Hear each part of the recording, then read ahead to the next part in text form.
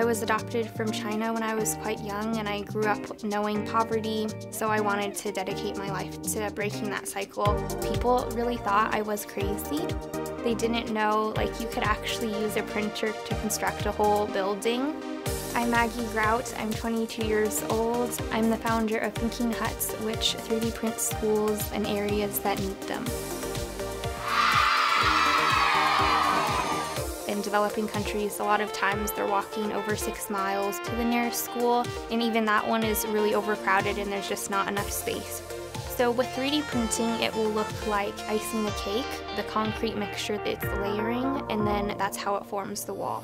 It's really heartwarming to see the reaction from the students, teachers, and community. Education is really at the root of tackling poverty, so I want to end the education crisis. I am a bit of a workaholic. I'll usually forget to eat breakfast